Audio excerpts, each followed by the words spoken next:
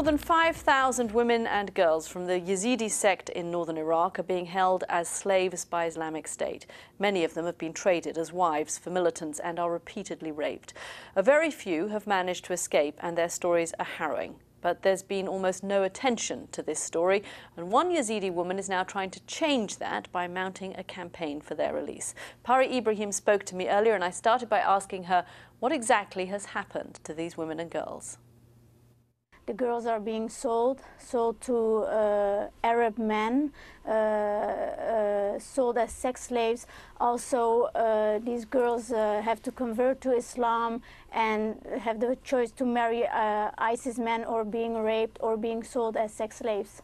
And you yourself have not yet met some of the Yazidi women who have escaped, but I understand that your brother has done. Yeah, my brother went from the Netherlands to Sinjar, and before he went to fight with the Yezidi force, he went to some of these Yezidi girls who could flee ISIS, and it is horrible to hear the stories. They say they're being raped, and they are ashamed to even talk about these things.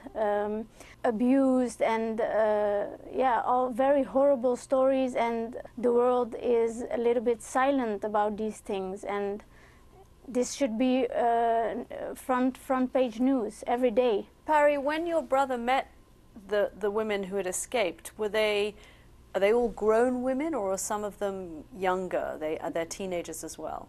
No, young girls, 18, 20. And these are girls who had not been married before, so they were taken up and sold effectively into marriage? Not married, so virgin.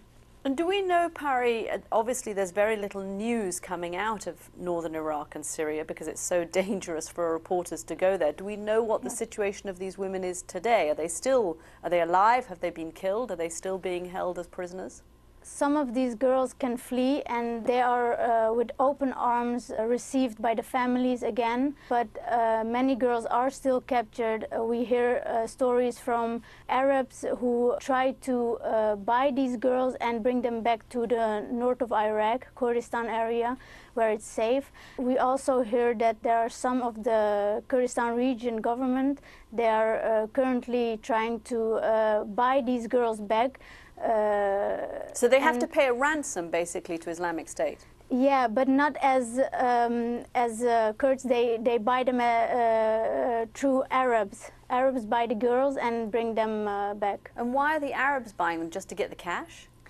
It's more because ISIS trusts Arabs, and that's why they can... So, I mean, it really sounds like a trade in human lives. It sounds like these women are being traded between the Arabs, between Islamic State, and as you said, the world has been far too silent about it. What are you trying to do to bring attention to this?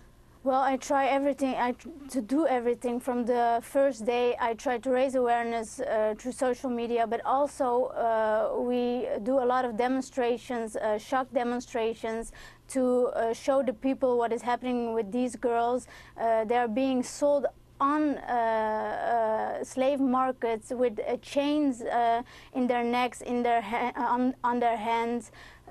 So it is very inhuman. Pari Ibrahim, thank you very much for joining me. Thank you.